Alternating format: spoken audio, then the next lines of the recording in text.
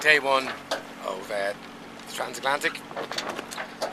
The heat was a killer today, it really was. I was up early, under the bridges, fueled up, out. But the heat, man, whew, there's no shade in this boat. Luckily it's clouded over now and it's best part of the day is gone. Pretty crappy sea conditions, roly, so a bit of motor sailing. Got about 8 days worth of fuel, I'd say, so look forward to do this for a bit. Yeah, just got to start settling into a routine. I'm just trying to get away from land a bit further. A lot of fishing pots as well, passing Anguilla. But hopefully they're done now. Yeah, so I'd love to say day one, it's not, it's about 6 hours, so yeah. Big ass whale come to say hello.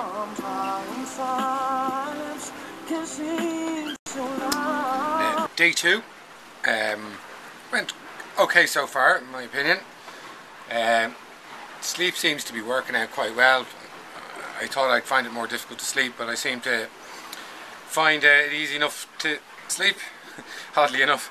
It was great having the AIS, because that's got about a 32-mile range on it, which helps. So sleeping in the saloon, just wake up, look at the AIS, see nothing's around. Everything's good. Day three at the office.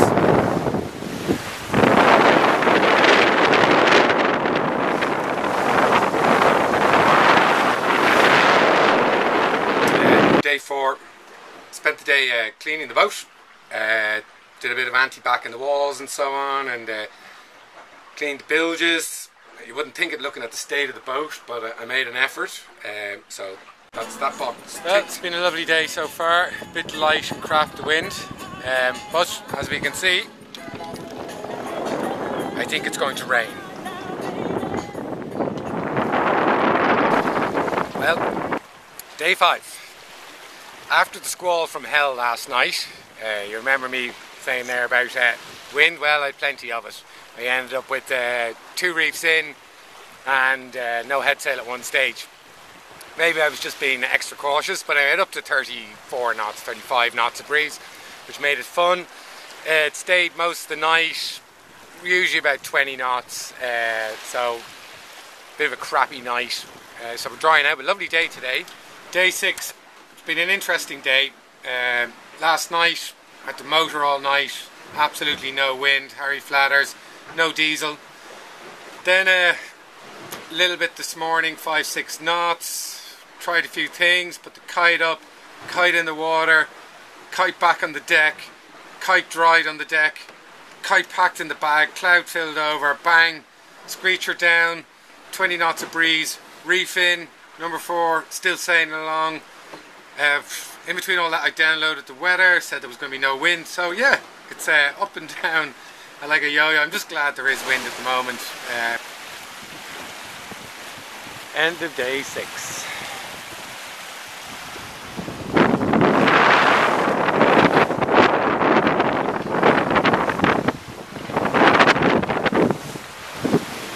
That's meant to be no wind, so the weather forecast's wrong, but fingers crossed it stays.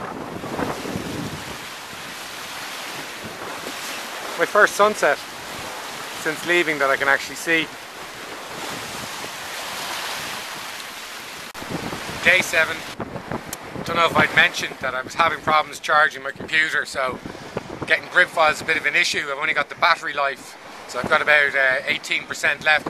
But I downloaded a grib yesterday, and on the grib it said I was going to have 5 knots of breeze for the next 5 days. Anyway, I've had this breeze now for 24 hours. It's about 12-13 knots, getting squally, picks up to about 18-19 at times. Bit all over the place, but I'm happy to have it. Course is good, so going in the right direction, making good boat speed. Wasn't expecting me to do this. I'm sure I still might have issues with diesel. Let's see how long this lasts, but I'm taking it while it's here. All is good. Well, a little bit off schedule for my ETA. Well, that's because I've been a bit slow with the lack of wind, but not that bad. We're still looking at 15 days. Still early, but hey-oh. What I've learned so far as well with single-handed sailing is I live by alarms. So alarms for the wind. When it gets over 17 knots it goes off. When it goes off course by 20 degrees, alarm goes off. The AIS alarm goes off. So it's quite irritating sometimes, but you just have to get up and sort it out when it happens at the time.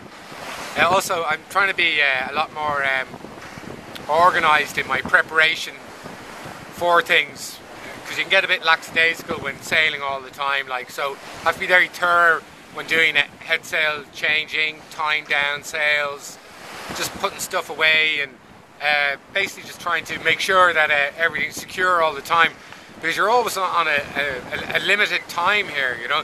If you leave something too late, you're just not going to have time to do it, because when squall comes or something, it has to be done then and there. So whatever's not done, you know, something's going to happen to it. Probably the only alarm I'm not actually using, which I thought I would be using, is a clock alarm to keep waking me up all the time. But you know, my intention originally was, you know, oh yeah, we'll stick to some sort of sleep pattern, 3 on, 3 off, or whatever. It just doesn't work that way. It's just you get sleep when you get sleep, and you know, then the rest of the time the alarms are just going off. Now you can't go periods of time with no sleep. I mean, I can't stay up for the day 8 hours and then think I'm going to get, you know, 4 hours sleep at the end of the day, because that's not going to happen. I mean, once the wind starts getting shifty, alarms can be going off, you know, every 2 minutes, or pretty much every time you go to put your head down, the alarm will go off. You come up, you try and sort things out, settle down a bit, alarm goes off again, and you're down. So yeah, but the clock is the alarm clock was the one I thought I'd be on all the time, but nah, it doesn't seem to work that way so far anyway. That's what it feels like.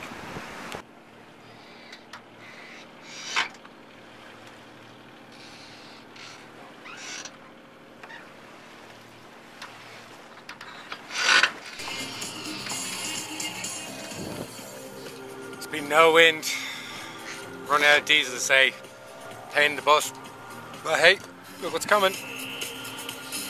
Just see it on the water there. You can see the gauge here.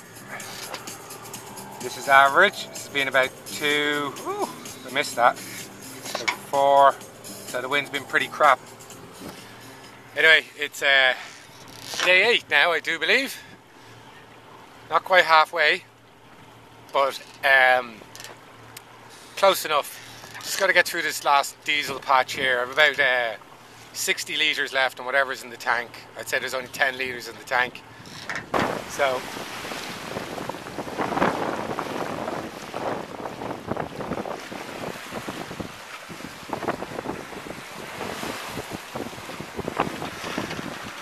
the old beanbag A5 out. Was resting on that last night. Nice starry night, well under engine. My little blue seats over there, they seem to be doing the job, because I've been having a lot of problems with the sitting angle there, wrecking my back, but they seem to work quite well. And yeah, that's it. Day 8, plodding along. Not exactly perfect course, but we're heading in the right direction. Diesel situation's still the same. I've cut it right back the revs to about 1400 now, because there was no wind there for a while, and it seems to be down to a litre an hour. I don't know how, you know, with 400 or 500 revs I'm dropping a litre, but it seems to be, so that seems to be the sweet spot.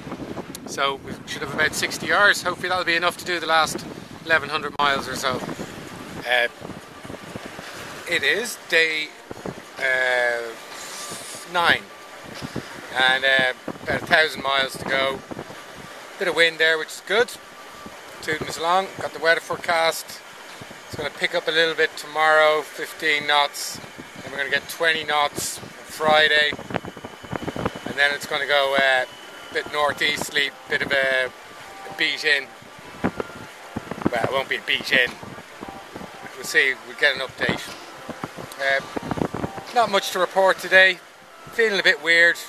Day 9. I don't know, it's not boredom, I don't know what it is. Just a bit on edge. Don't think I've spent this much time by myself ever. So, and it's only day 9, and it looks like this will be probably a 16-day trip.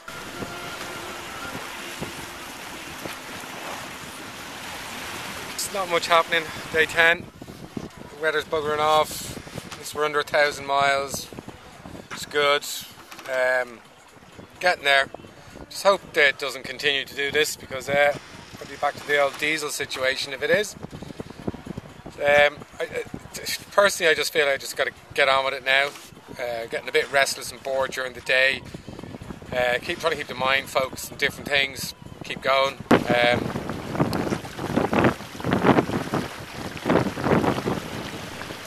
Day 11.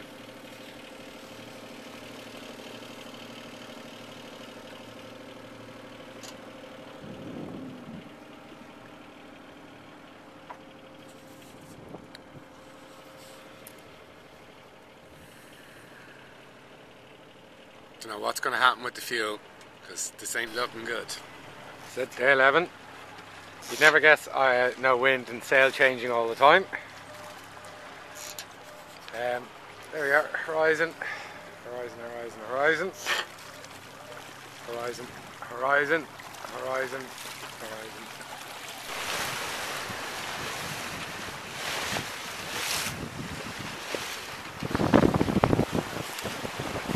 Day 12, morning, wind most of the night, thank God.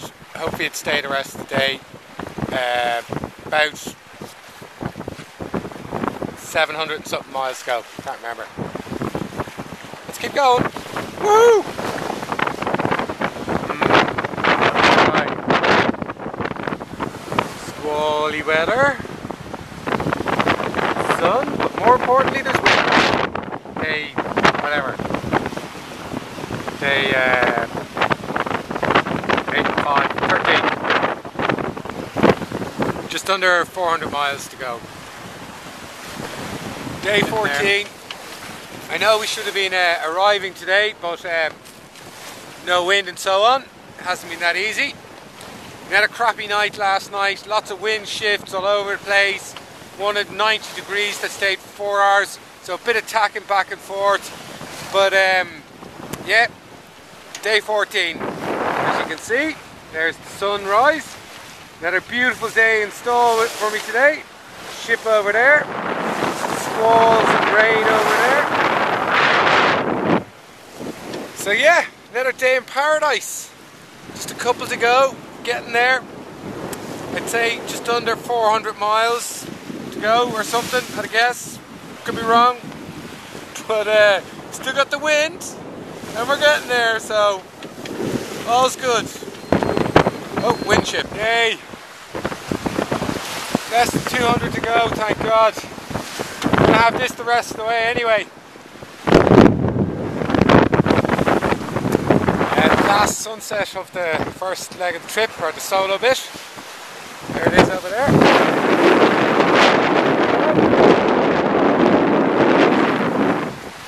So just got tonight to go, less than 100 miles to go, reporting tomorrow, ears will be on me, woo! Yeah, I'm going to get through tonight, squally, crappy, it's dropped down a lot and the angle's changed a bit, so just plod along like this. I'm doing like 8 knots down, but I'm not going to bother changing sail, just moving around. Looks like pick up again into the late 20s. A few boats in the AIS, but yeah, happy enough. Progress today. Say tomorrow. Should be buying beers. Yay! Day 16. 2,200 miles since St. Martin. Day 16. I do believe that will be land. That will be Fiella there. So yeah, all good. Weather's a bit better. Yeah, glad to be done. Only problem is this morning, it's always something. I think I have a problem with my halyard. Yep, day 16. And Horta port is just round the corner there. Hoo-ha. So yeah, that's was a trip. It's done. We're almost there. Enjoyed it, have confidence in the boat. No damage, it's always good. I look forward to more solo sailing. In particular the racing, because that will add another aspect to it. You know, I better get trim my sails. There's always one port of call in Horta.